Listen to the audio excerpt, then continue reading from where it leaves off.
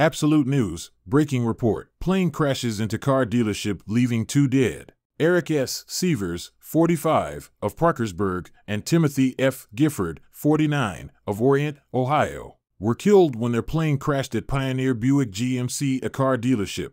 The pilots of the plane were considered to be excellent at their craft by former passengers, and many were left brokenhearted by the news. The plane that crashed was a 1974 Beechcraft King Air E-90. The deadly accident took place Tuesday morning at Pioneer Buick GMC along Ohio 7 north of Marietta. The Ohio State Highway Patrol is investigating the incident, along with the Federal Aviation Administration and National Transportation Safety Board. Witness Amber Davis works near the dealership and heard a loud screech and an explosion. She went outside and saw black smoke coming from the dealership. The plane crashed into a car lot at Pioneer Buick GMC, and 8 vehicles caught fire. Fortunately, no one was injured that was in the lot. However, the same could not be said for those that were on the plane. The 2 occupants were on board at the time of the crash and were confirmed deceased, according to the patrol. They did not survive the injuries they sustained from the fatal crash. For more breaking news, like this video and subscribe to our YouTube channel.